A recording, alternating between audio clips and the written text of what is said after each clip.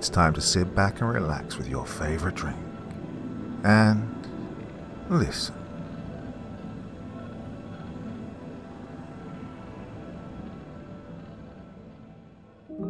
Angels dwell in Greenhaven Hospital. My job is to kill them. Beware, beware, there are things in the dark. They freeze your skin, they burn your bones. But if your dreams are worth going that far, find the morning star, she'll grant you one.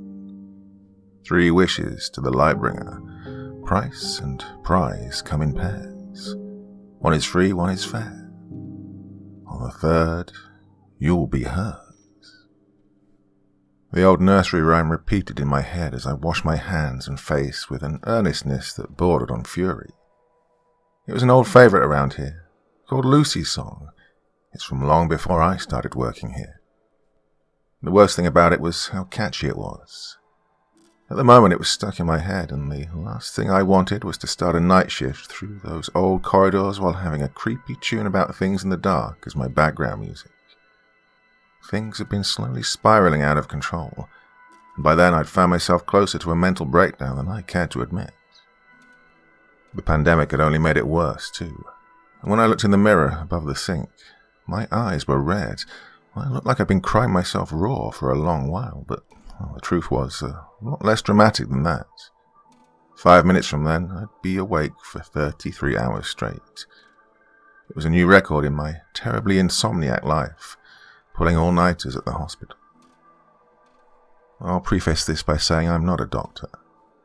I'm part of the night shift security staff, and my job, similar to that of a glorified mall cop, is half doing rounds through the corridors and half just sitting in the security room watching the camera feed.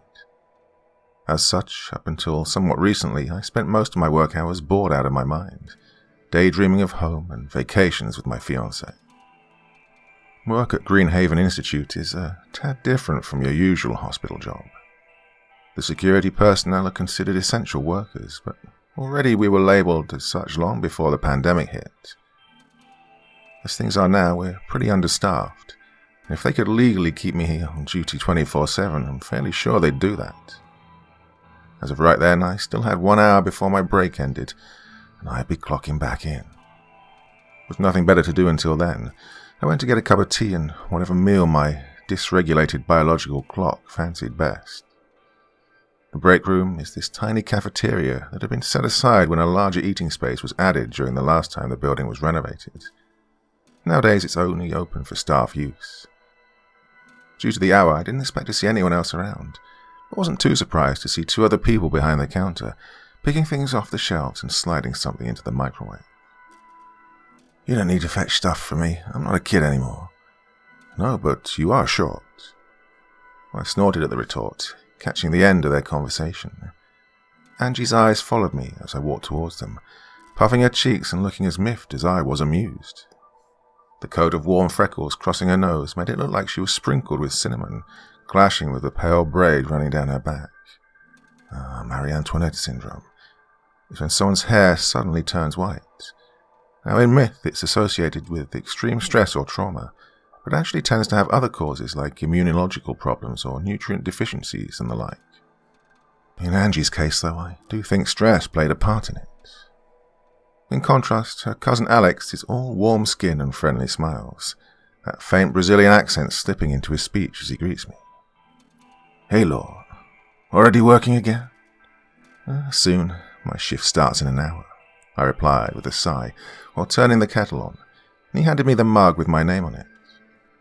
Use of the break room equipment was one of the staff perks, and I chided them more times than I could count, but the truth is, as long as they didn't break anything, nobody noticed. Angie pushed a grilled cheese sandwich in my direction. "I eat something solid too, jeez." The 3 of us sat by the window, but I made a point to ignore the figures standing in a circle on the patio outside. We were too high up for them to notice us anyway. My head hurt a little, and I wondered if I'd had enough time to take a nap. My phone told me I had 45 minutes before my next shift. If I slept now, I wouldn't be awake enough to work later. I sighed, pulled my mask down to eat, and told myself the only thing I heard outside was rain and wind whistling, and that I didn't see hints of a nun's garb in the middle of the strange congregation.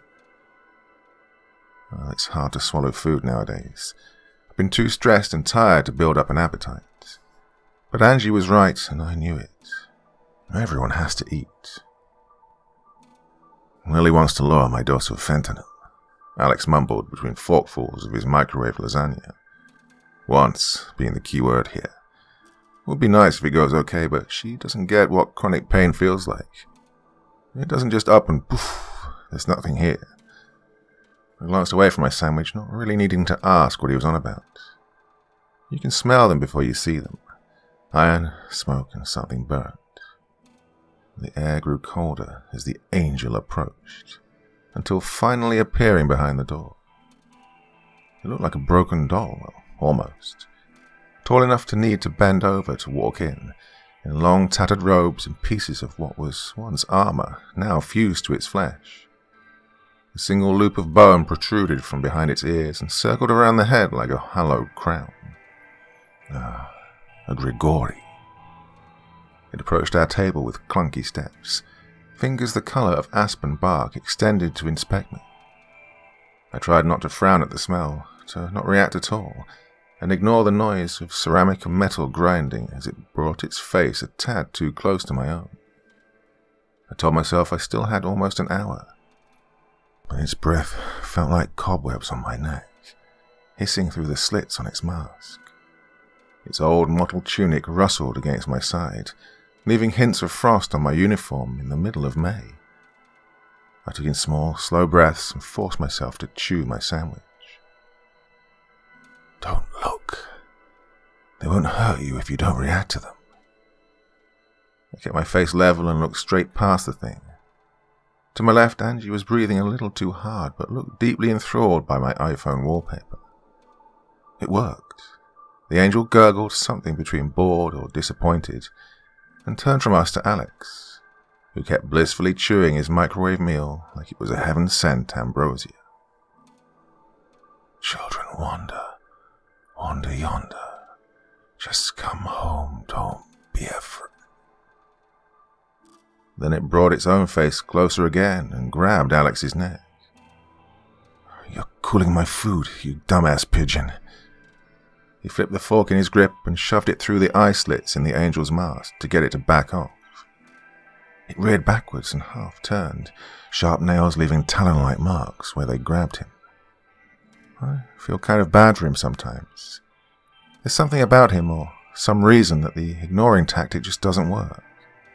Well, the things around him must have some vendetta against him. The angel recovered from its surprised stupor and lunged forward again, trying to claw at his chest, fork still sticking out of the eye hole. Law, little hand here, please. I'm not on duty. Law. I should still have 20 minutes before work. I haven't slept in over a day. I'm just so tired, but, well, the angel didn't care. I groaned and stood up to help. Alex ran behind the counter, and Angie had started slamming everything atop our table against the creature's head. It wasn't looking hurt, but she was keeping it distracted enough to stop moving, which was helpful. I aimed my work baton at the back of his neck, where the armor didn't cover. It felt like hitting a tree, but it went down with a dull thud, then shifted around, skittering like a centipede, and tried to tackle me instead. Fine, I was getting ticked off enough by these things that punching one might actually make me feel better. I tackled it down in a one-armed chokehold, or as best I could while squirming along with it on the ground, my other fist hitting it anywhere I could reach while I did my best impression of a rabid koala. The cold was starting to seep into my clothes enough to feel warm instead. Not good. Hypothermia sucks. Get off! Alex came back holding Eddie's entire cheese knives collection between his fingers like some sort of gourmet ninja. I had barely enough time to roll off the angel before he lunged to stab it. It took longer than it should have for it to end. The angel still writhed on the floor, pinned down and so irreparably broken. A pair of cheese knives sunk into its chest and 4 more scattered on the floor with blades covered in the thing's blackish blood. Oh, I'm sorry, Eddie, my love. I think they may still be usable if you wash them. probably. But it just wouldn't stop talking. Silver spawn, fruit of the traitor. Break, you, bring father back. For all that was good and holy, this was a headache. Literally, its voice rang in my skull like a church bell. I felt almost relieved when Angie fetched a couple of serrated knives and we could just start sawing off the halo. The moment that loop of bone got fully detached, the thing just stopped. It fell limp, like flipping off a switch. God, it creeps me out every time. But my taser doesn't work on any angel bigger than a cherub, and riddling them with holes just slows them down. If you want them to die, the halo has to go. I wish there was an easier way. Guys, Angie whispered, peeking through the break room's exit and frowning. There are more down the hall. How many? 3. Oh, fuck, Alex added to our conversation. We made our way out very, very slowly. I pushed the brim of my glasses up, keeping my breathing as steady and silent as I could, and peeked out to check the area ahead. We repeated that course of action at every turn and intersection, at times hiding in one room or another for a few minutes while waiting for the area to clear. My job is to deal with those things, to keep the patients and visitors safe. Ideally, the security will be keeping the angels off the hospital altogether, even if the altogether usually excluded the morgue and the old wing. But with them already roaming the halls, and considering one had reached the break room of all places, the best course of action I could think of was to take Angie and her family with me to the security room, check the perimeter through the cameras, and then go wherever seemed safer. We could do a round through the apartment units, cross the reception to reach the elevators, or get there in half the time taking a shortcut through the old wing at the back. I made a mental note of the lights flickering next to room 018, reminding myself to mention it next staff meeting. It should stay off or on, and not both at the same time. The old patio was dark as expected, but the night was fresh when we reached that part of the building. My path was cleared by moonlight and the light of my torch climbing the walls. I hummed to calm my own nerves and made a point to not pay any attention to the group in a circle overhead. There seemed to be more of them gathered there than usual too, but hard to say for sure. It's not like I ever counted them. Lord, please, mercy. Half words reached my ears, but thankfully their backs blocked the view of what was causing the sound. When one figure detached from its little group, approaching me, I let my lantern focus past and reach the wall beyond it, my eyes following suit to the white gesso and tiles, still humming and intently not looking. Alex took the chance to sneak up ahead while the thing was distracted by inspecting me, and Angie followed suit. I had to endure the scrutiny until they reached the patio's opposite edge. Once again I tried to not frown at the smell, to not react when it came close and prodded around me. I took in small, slow breaths and forced myself to pay it no heed, keeping my face straight as I walked past the figure. I told myself I could not see the multitude of eyes staring behind its metal mask, that I could not see it or the circle of angels to the side, nor what they were eating. I told myself it was not Sister Bridget. I regrouped with Angie and Alex and we carried on. The angels didn't follow. I can understand why we're always understaffed here. I'm strong enough to chokehold a Grigori, but any higher ranks are tough to deal with. Just finding someone with the qualifications to survive the job is already hard, and a year ago I wouldn't have ever dreamed of one walking into the eating areas. But there's no point to keeping a record for this if no one else understands what I'm talking about. So, let's rewind things a bit. In my first memory of Greenhaven, I think I was about 7. I'm sure I was there before, since it's the only big hospital in town, and I was one of those Spitfire kids who couldn't spend a week without getting a new scratch or bruise from playing and falling around.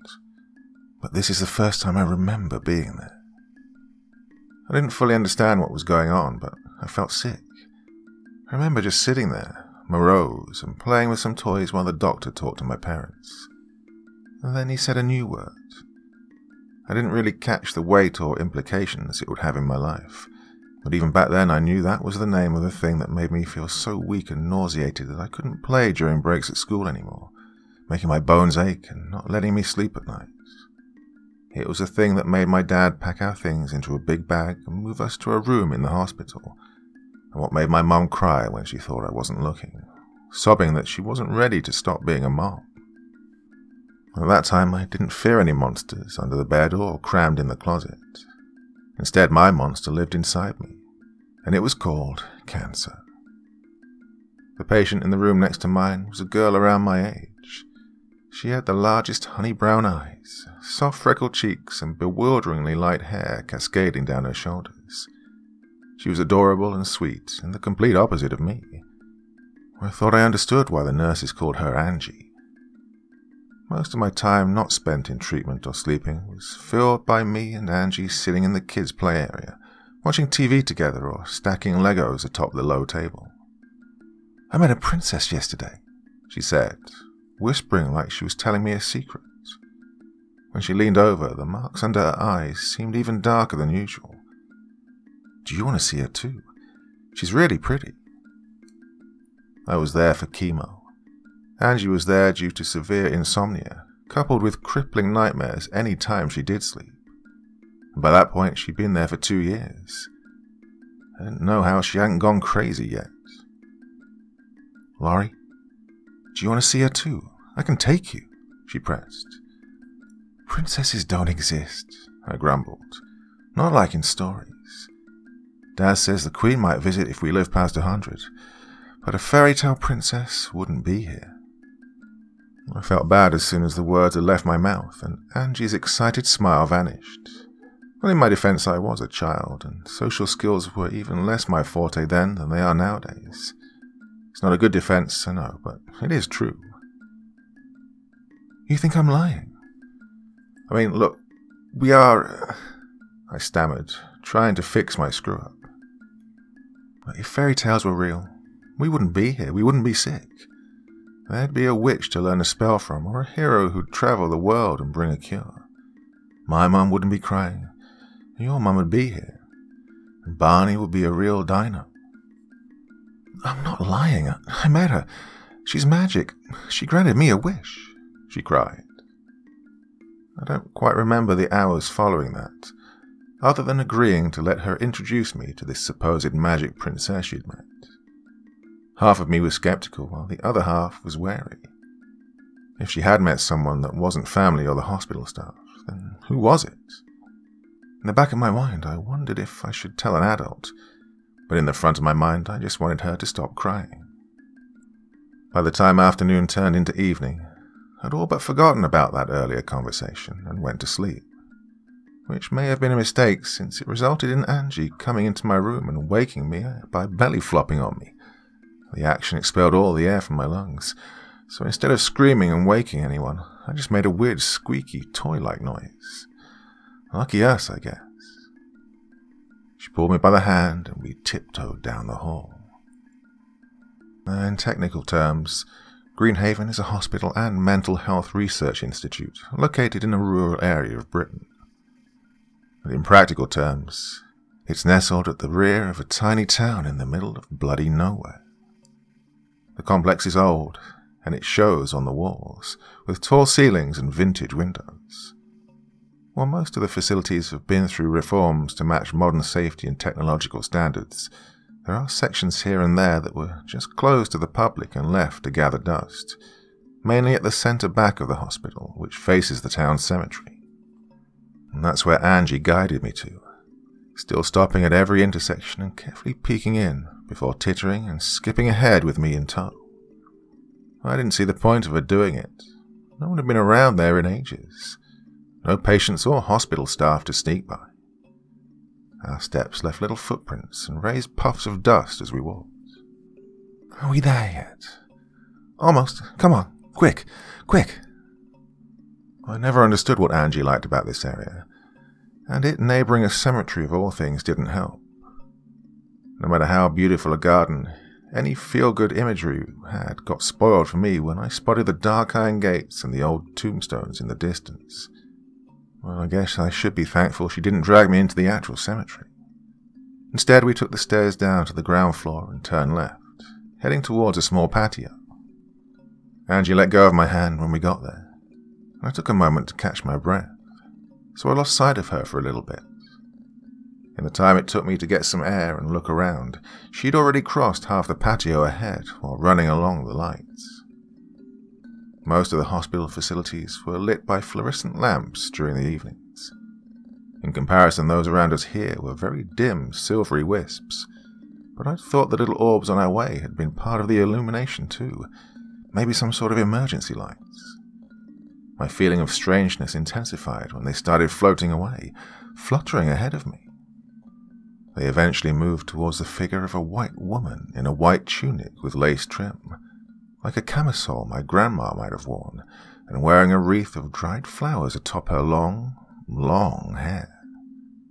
From afar I thought she was a statue or mannequin of sorts, at least until she moved.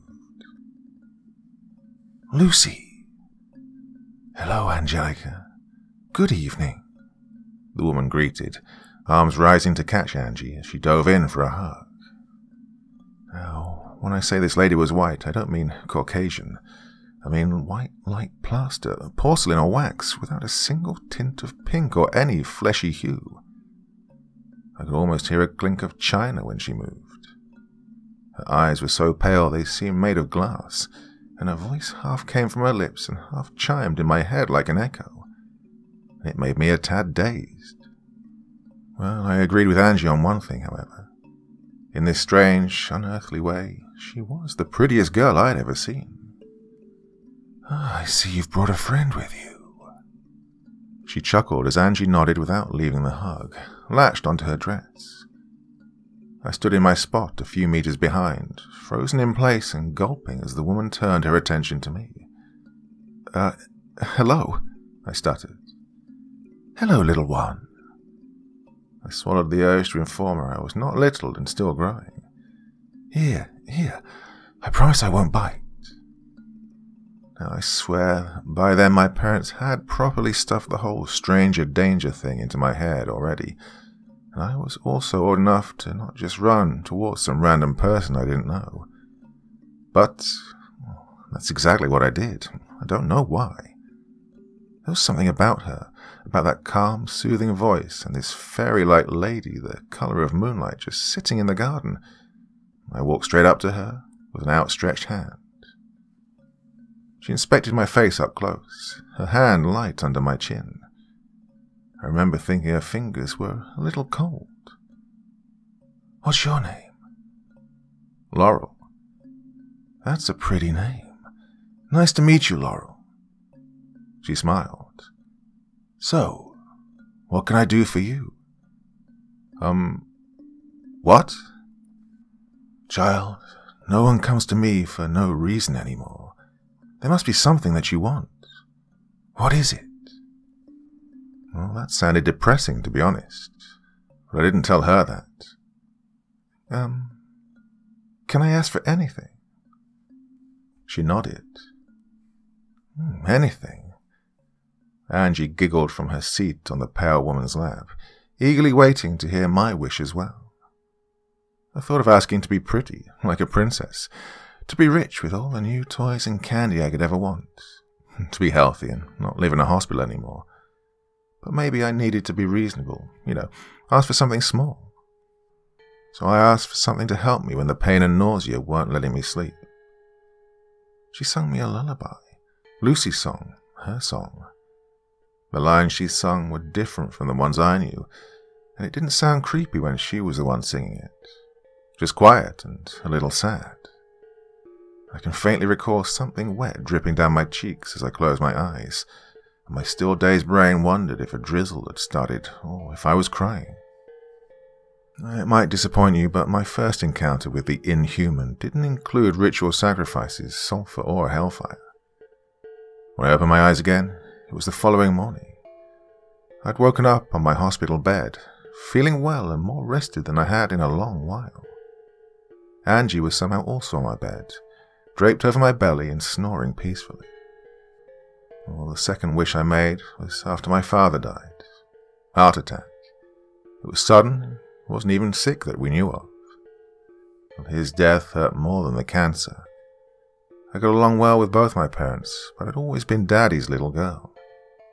He was the stay-at-home parent while my mum was out working, the one who always arrived first in my room when I was little and had nightmares, the one who pushed the couches around and built blanket forts, and even as I entered my teen years, he was the one who picked me up from school and made lame jokes on the ride home. So there I was, 16 and grieving and terribly depressed, humming myself to sleep every night because all I could do otherwise was cry. And that's when I had the thought of visiting Angie. But in hindsight, I feel bad about it. Ever since I'd been declared cancer-free, I hadn't seen Angie even once. I hadn't even added her on Facebook. Well, it's not like we had a fight or anything, it's just, well, that hospital had taken over a year of my life. I didn't want anything to do with it anymore. I was fine. I was free. But she wasn't. Angie was still tethered to Greenhaven, and she might be for the rest of her life. So in an immature and quite frankly cruel decision, I walked away and abandoned her. But there was something from that time that I didn't leave behind. My wish. The song the pale woman had given me. Even then I carried it with me through the evenings, helping me fall asleep and rest when the pain of my loss was too great. It never failed. And now, I wanted more. Part 2. Take the time you need, sweetheart. I'll be right here. It was with equal amounts of hope and shame that I left my mum's car and stepped towards the hospital. Mum didn't get out with me, but also didn't drive away. She brought a book to read while waiting in the car park. I think she wanted to give me some space and such. It was a nice thing, but it still made me feel so alone, entering those huge old walls all by myself. Just reaching the reception desk to ask about Angie was a chore in itself. There was a group from the church nearby that had come over, and they were clogging the lobby. It was one of those charity events where they gather the sick kids and put up some movie for them to watch. They did that sometimes when I was a patient myself, and it gave me, well, conflicting feelings. Fond memories of old Reverend Joseph bringing giant bowls of biscuits and other things he baked himself, and Sister Bridget smacking the back of my head because I was eating too much or laughing too loud. "Laurie!" A voice made me turn on my heels to spot a girl running towards me. She was taller now and thinner, but I recognized those freckles and whitish hair anywhere. "Laurie, that's you, right? It's me, over here." The receptionist was taking a while to find Angie's file, so having Angie herself appear was a relief. I think my mum called to tell that I was coming beforehand. I don't remember what we talked of once we got past the initial greetings. It was awkward, waves of anxiety and regret crashing in the back of my mind. But she just seemed so happy to see me. It was nice, and a double guilt trip too. I wasn't sure how to ask her what I'd come for either. One doesn't just go, "Hey, I've not seen you in years, but I just came to meet the devil," right? And so the result was we just stood there for a while, laughing like the little girls we once were, at the same time catching up and talking of nothing at all. "This is a hospital. For what reason are you cackling in the middle of the hall?" I glanced over my shoulder to see who had spoken. A woman in a nun's garb, who could be anywhere between 40 and 60 years old, looking at me with a sour expression. Sister Bridget for sure. Well, she looked even more of a grumpy prune than when I'd last seen her. "Yes, you with the weird blue hair. Why do you even have that colour on? What would your parents think?" I didn't respond. My hair was none of her business, and I'd actually been pretty proud of it.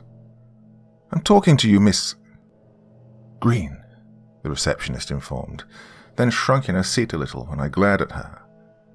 "Come on, Laurie, let's get out of here." Angie eye-rolled at Bridget, pulling me away from the lobby to go somewhere else to chat in peace, like the cafeteria or her room. In some weird display of her lack of common sense, the old nun reacted to the teenagers ignoring her by raising her voice even more. Miss Green, come back here this very moment. This is unacceptable. Miss Green. With the way she was shouting, people were turning to look, and even some started following after us. It was like we'd stolen something from her. Well, looking at things from an outside perspective, Sister Bridget wasn't evil, but she was never a pleasant person either. We really didn't want to deal with her, so we switched from walking into outright running. Down the stairs, one floor, another, until there were no more floors to climb down. Laurie, I think we shouldn't... Angie gasped. Her voice was almost a whisper now. We shouldn't be here. I stopped and looked around. I couldn't recall being in this area before. This part of the hospital wasn't the old wing, but had very few people. I think I saw one doctor, just the tip of a white coat slipping out of sight at the end of the corridor, but that was it. It was so quiet the air conditioning felt boomingly loud. Where are we? It's the morgue, Angie frowned. Remember when we were in my room, and if we looked through the window, we sometimes saw people bringing in gurneys. Well, they came here. Of course I remembered. It was different from someone being brought to the ER. The ambulance lights were never on. No paramedics rushing with orders, no IVs and no tubes. No rush. Just gurneys, body bags, and quiet. I also wasn't super fond of the idea of being around a bunch of dead people. The issue was, besides the air conditioning, I could still hear the sound of Bridget's posse looking for us, calling us over. Without thinking, I pulled Angie with me through the closest set of doors. The voices of the church group sounded muffled through it, first closer and closer, and then fading as they went further down the hall. Angie stiffened, and I let go of her wrist, thinking I might be gripping her too hard before I realized what she was actually looking at. The back wall was filled with built-in metal drawers, and I had to shove away the mental image of corpses contained there. In the surroundings there were shelves with tools and chemicals, a trash bin and a couple of electronic devices. But the stars at the center of the room were the two bodies lying atop metal tables, light hovering above them. We're trespassing. Here's not like the old wing, okay? They'll catch us. Come on, Angie whispered. It was so beautiful. Warm, golden light, like suns in miniature.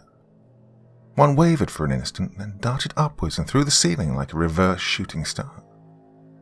I wondered what it was, where it went, if the other one was going to vanish too. But it just floated there. I stared, mesmerized by the golden orb. I was about to step closer when a shadow shifted in my peripherals. Something moving.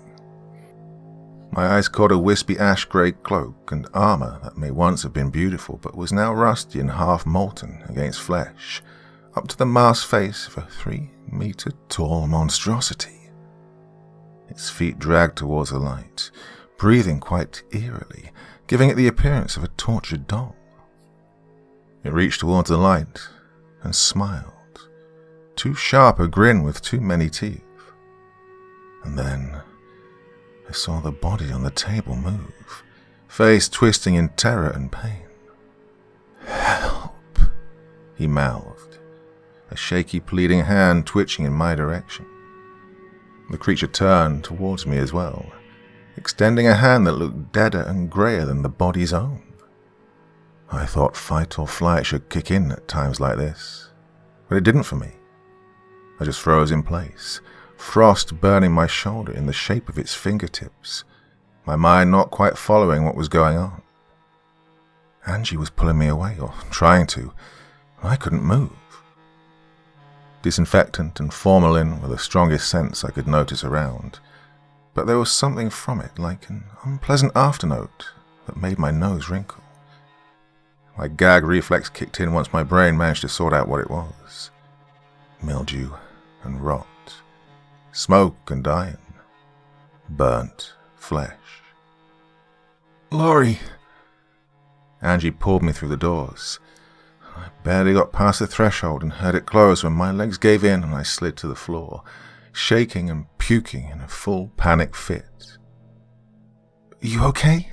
Angie asked. concern laced into her voice while she crouched down, sitting on her own ankles and placing a hand on my shoulder. But other than being worried for me, she didn't seem scared. Couldn't she see that thing?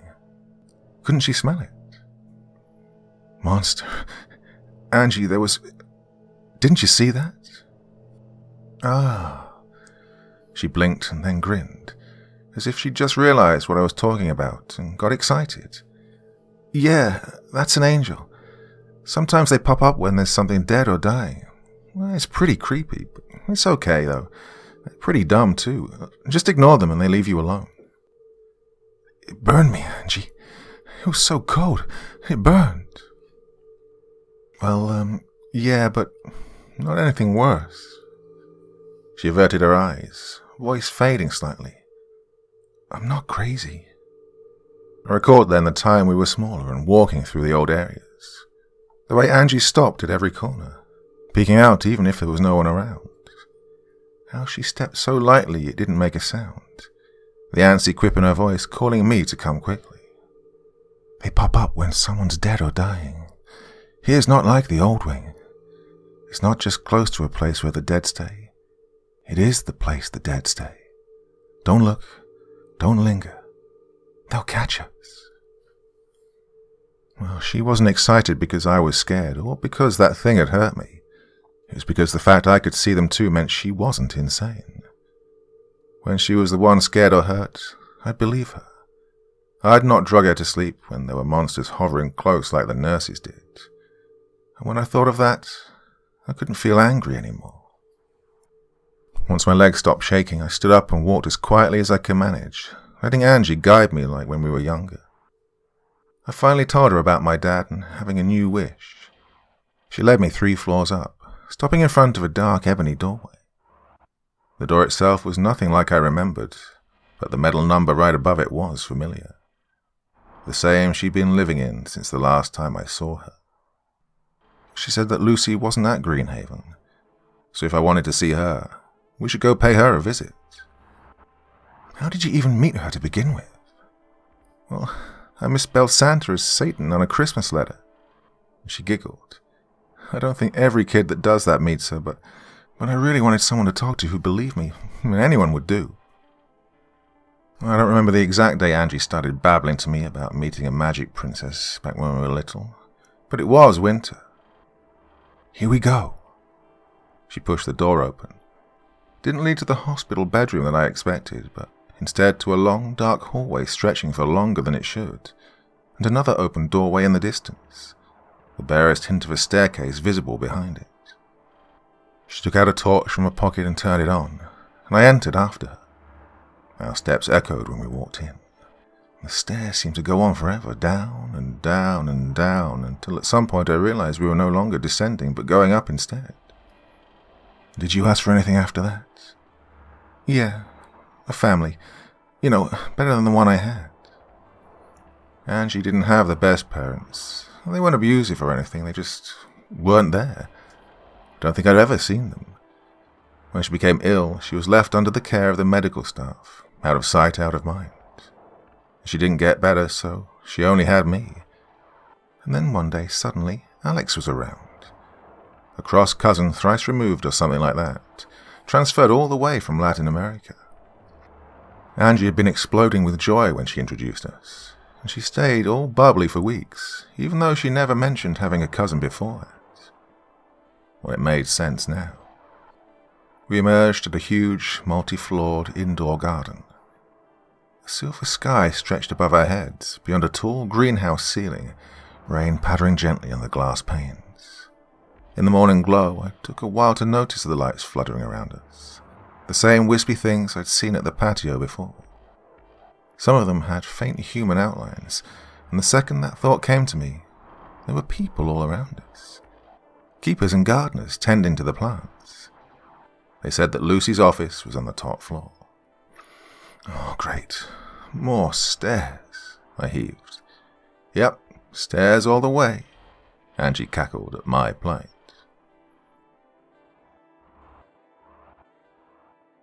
As many as we need to. Tamil won't take more, and you know what Varian did last time they had to babysit. That's too many still. Just until more housing is built. Be nice. The door was ajar, but Angie knocked anyway. The chatter inside paused, and a "come in" resounded after a second or two. Grandmas would be pleased with that office. Plush couches, embroidered cushions, and little puff seats. A coffee table with doilies and a tea set with side servings of biscuits, toast, and jam. Thick carpet covered the floor, and lacy curtains adorned the windows. It looked like a tea room with Victorian furniture. Lucy was sitting across the table, stirring honey into her tea and talking to a man who was lying down on the same couch. Without the inherent strangeness of the night and the glow of wispy ghosts surrounding her, she seemed so normal now, almost human. Too bad I'd already seen too much to believe that. Angie rushed inside, and I almost expected her to dive onto Lucy's lap like when we were kids, except there was already someone else on the couch occupying that spot. Good morning? Hello, Laurel, she smiled. It's been a while. Do you like sweets? I wondered how she'd recognize me. Clearly I didn't need to introduce myself again, but did I need permission to sit down? Angie didn't. She plopped onto a puff seat and proceeded to gobble up biscuits, showing her middle finger to the man with his head on Lucy's lap. And he returned the greeting by showing her the finger too. Aren't you way too big to act like little kids? Welcome to my life. They're always like this, Lucy chuckled. What did you come for this time? I have another deal, something to ask. Yes, of course, but what is it that you want exactly? It might be weird. Is there a wish she can make that'll make her happy forever? Angie piped in. I doubt it, she sighed, and I had the feeling she'd replied to us both. You all have similar wishes, starting with basic needs, water, food, and shelter. But then most turn greedy. Fame, riches, beauty, to live forever or someone's death. I tried to keep you all happy for ages, but you've played The Sims, and you know that some sim always sets the house on fire. Well, the game nailed it. I gave you whole cities. Just take your pick. 99% are now in flames. Go figure. She gestured to the windows and the strange buildings beyond them. Nowadays I only watch over my own home and whoever I take a liking to. But some of you still reach out to me on your own. So when that happens, I try to at least listen. There are batshit psychos, but there are candid requests too, like you and Alex. What about him? Angie cut her off, pointing at the guy sprawled on her lap. He lifted his head just enough to glare at us, with all the seething scorn of a cat who's been mildly bothered before turning around to nap. He asks for me. For you to do what? Me? Oh. The corner of her lips rose in a wry smile. What can I say? I think he appreciated the spunk. A heart for a heart. Something like that. Can you stop talking like I'm not here? The Catman grumbled and got the finger from Angie once more. I was speechless, torn between the day's earlier events, the grief of my father's loss, and the implication that someone had wished to shag the devil. Strange things happen on this godforsaken earth.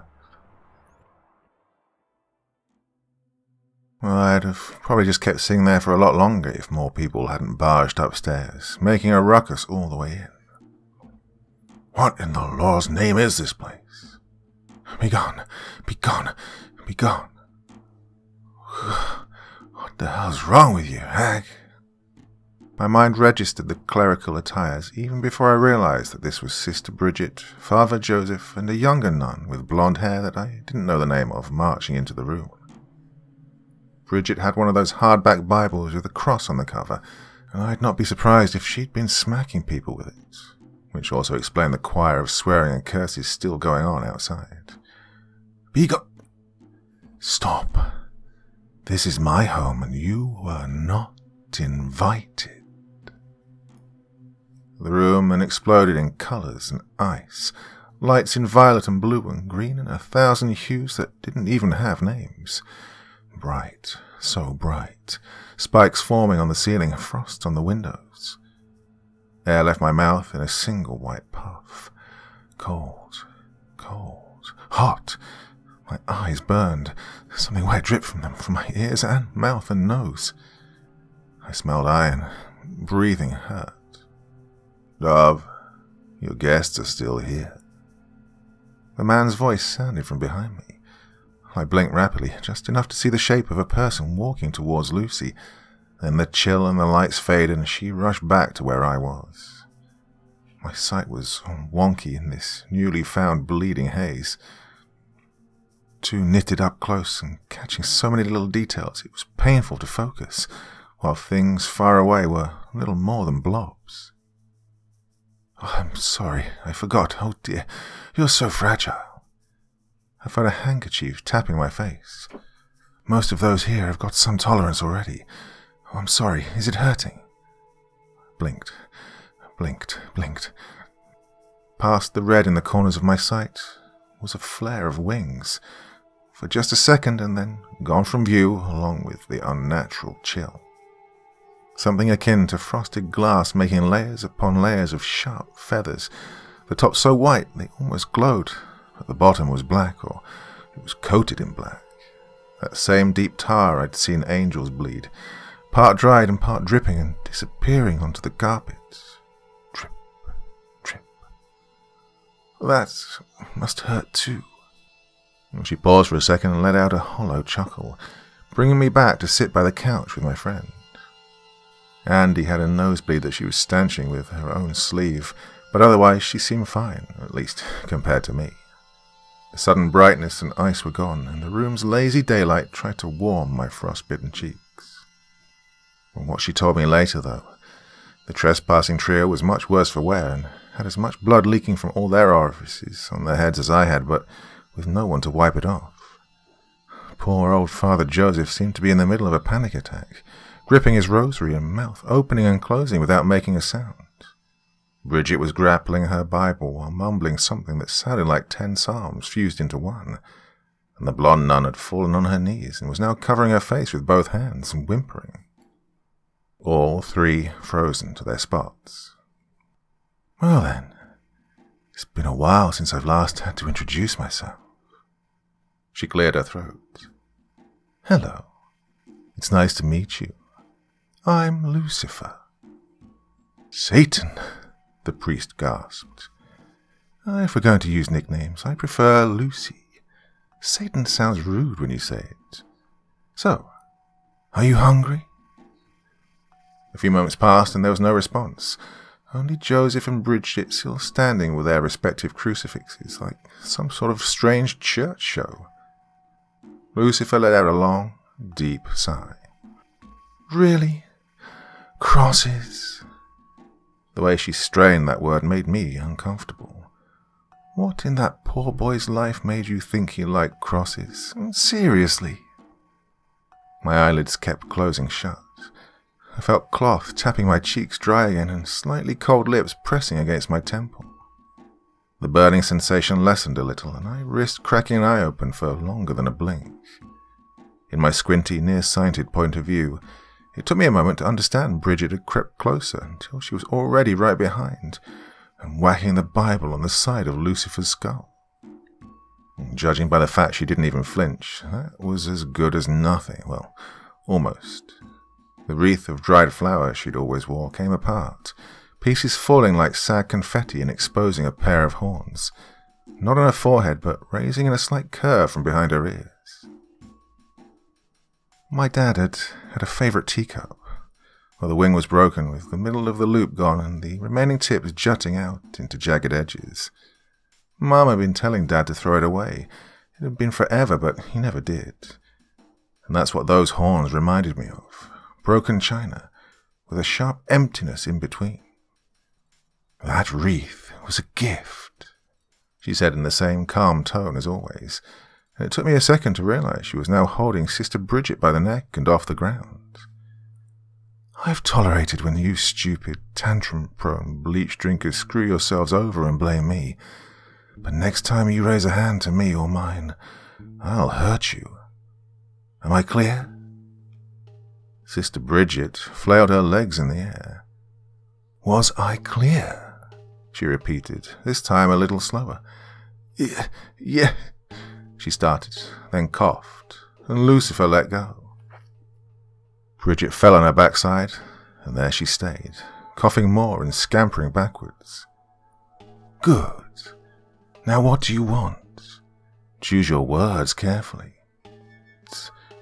Don't get close. Get away from me. You have no claim over us. Be gone. Lucifer sighed, exasperation so thick one could almost drink it. Deal. Shape shifted in my peripherals, behind the wet redness in my view. I'd let myself relax, but the strange movement made me snap an eye open again almost immediately, despite the disorienting disconnect it caused. It was like the room had been cut in half.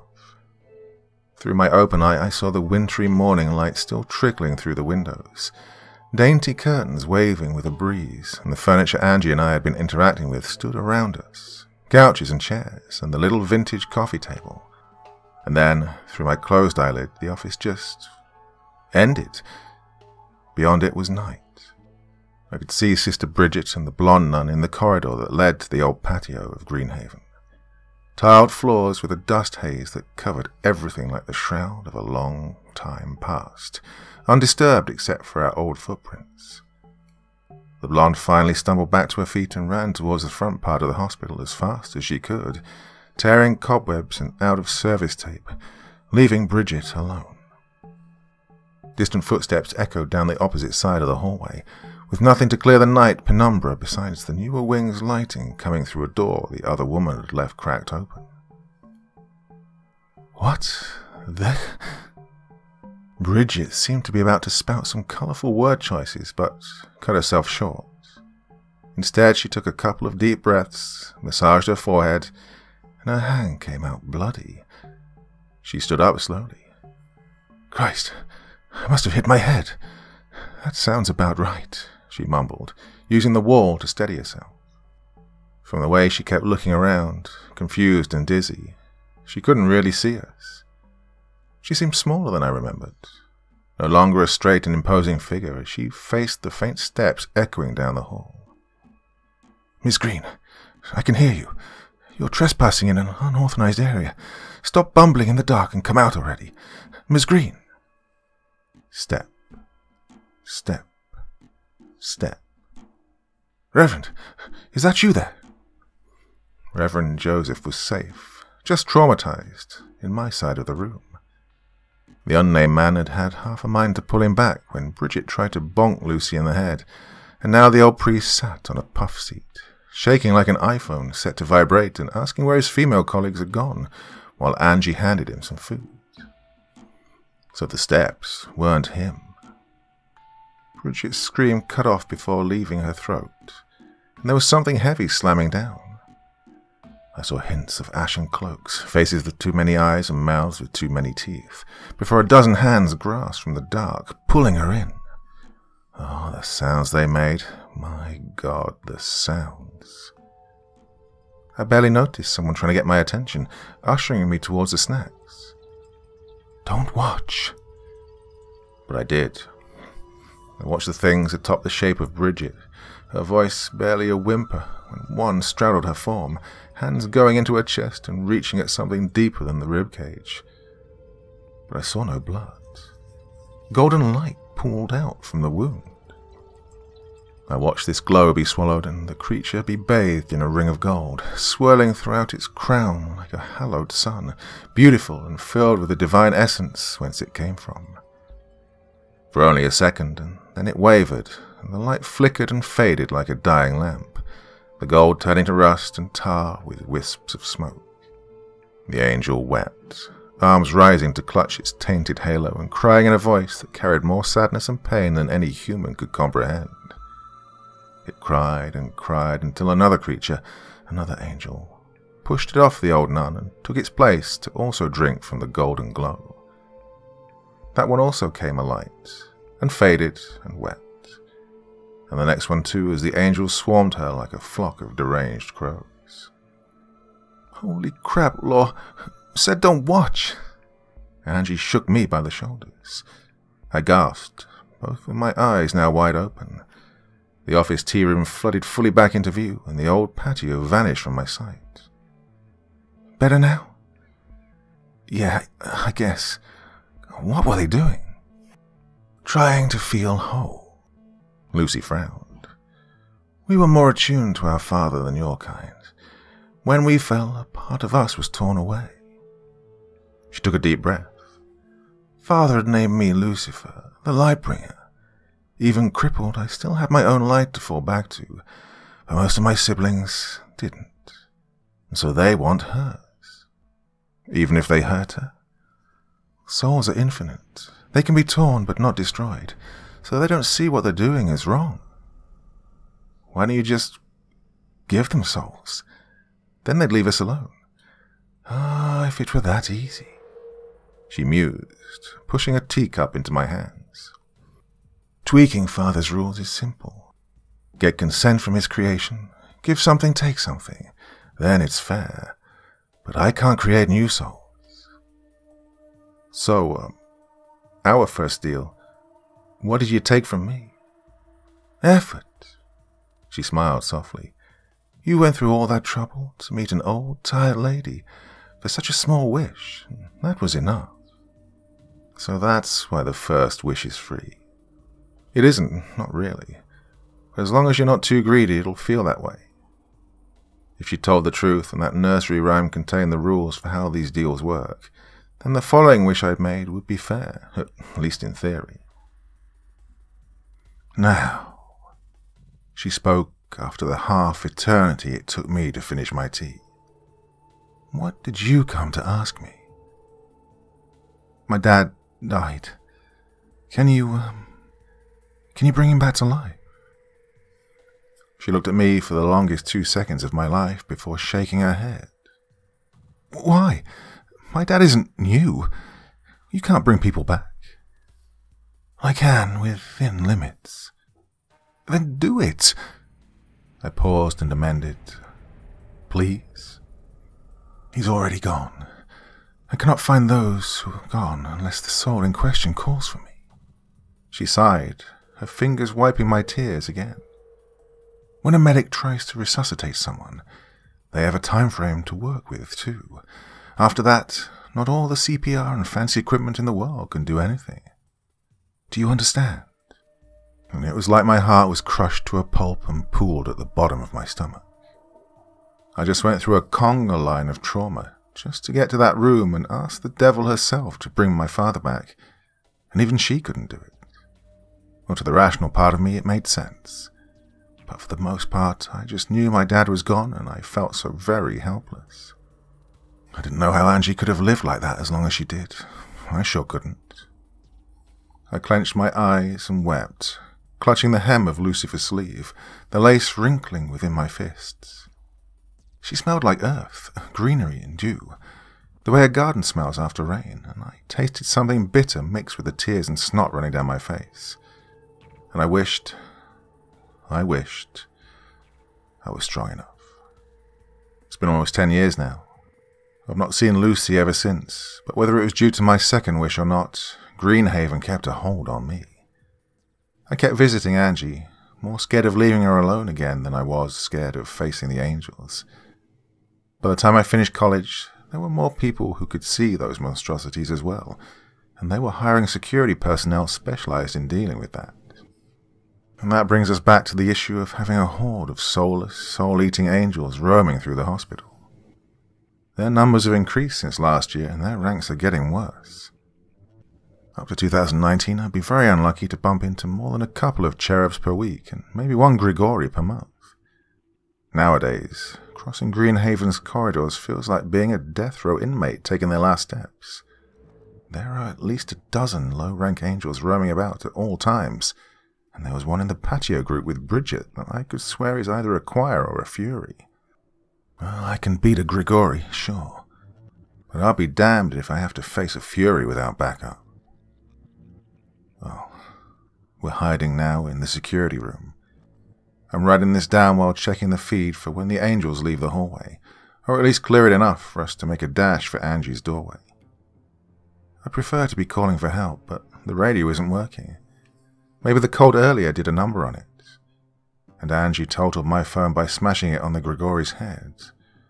Also, Alex won't shut up about Angel's ruining his lasagna, and it's driving me insane. Dan, the £20 I owed you are under the notebook. Eddie, sorry. I don't think I'll be home for dinner. I know it's our anniversary, and I love you. I really wish I could come home. Everyone, I can't apologize to you enough. But there are more and more of these things roaming the corridors, and more bodies filling up the morgue. I don't think I can make it back, and we're running out of time. So, I'm going to make my third wish. This is, Edward, or Eddie, if you will. Laurel disappeared 3 weeks ago. The police are investigating, and they're considering a kidnapping since her car's still in the parking spot. Though, that's difficult to imagine. Laurel was quiet, but she was as tall as a guy and stronger than most guys. Now, I can't picture her being dragged off without putting up a fight. Another possibility is she had a mental breakdown and run away. I'm afraid they might decide that's the case. Look, I've transcribed all of Laurel's notes here. It doesn't really feel like she's gone, but maybe that's what denial feels like. The last day she was around, she greeted everyone as usual and then went to get some tea. By the time my shift started, no one could get in touch with her. Even her things had disappeared. Her trinkets on her desk, her spare uniform. Everything gone except for Dan's 20 quid and the notebook we found in the security room. Just left on the chair like it was waiting for us. The police don't believe those notes. They think it's at best the work of an aspiring writer, or at worst a register of hallucinations. But it's real. It's not the first time people here mention seeing something shifting through the halls, or meeting a girl with whitish hair asking them for something, and as soon as they turn a hallway or blink, she's disappeared. We just never had an account this detailed of her before. The authorities stumped. Maybe that's why I resorted to posting it all here, in case someone has an idea of what to do. If you've seen my fiancée or know anything that might be related, please get in touch. Her full name is Laurel A. Green. I miss her so bloody much. Oh, my big Teddy Laurie. Well, I think we should start compiling a set of rules to follow to stay safe, like I've seen in other stories of strange places. But I don't even know where to start. The lighting on 018 still flickers, but only if you're alone when you walk by. Sometimes the elevators show numbers to floors that shouldn't exist, and the stairs go on longer than they should. But more rarely, strange lights appear in the corner of our eyes, like dots in the distance waiting to be followed. And there are shadows too, sometimes. I pray nobody's stupid enough to follow those. And last, well, there's that nursery rhyme. It's been around for ages. Sometimes we find ourselves humming it at random. Sometimes I can swear I'm hearing Laurel singing it. Beware, beware, there are things in the dark. They freeze your skin and burn your bones. But if your dreams are worth going that far, find the morning star. She'll grant you one. Tiptoe through where the angels are. Discard the gold of the empty throne. If secrets are scary, if the truth scars, here's a light on your way downstairs. 3 wishes to the Lightbringer. Price and prize come in pairs. 1 is free, 1 is fair. On the 3rd, you'll be hers.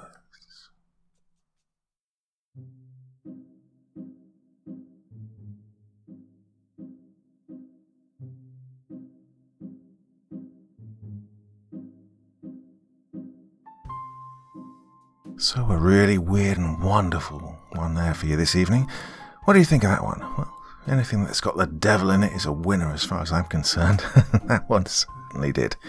Yeah, so, alright, another week gone. These weeks are flying by. July already, can you believe it? Well, that's it for me for this evening, but I've got a few good things lined up. I might even be back again tomorrow night, not sure, but definitely something for you on Sunday evening. Then Monday back to the regular schedule. So, keep tuned. Hope you enjoyed the podcast last night. That seems to be getting more and more popular every week it goes by. Yeah. Well, that's enough for me for 1 week. Hope you enjoyed this week's stories. Back again tomorrow or Sunday. Till then, very, very sweet dreams and bye-bye.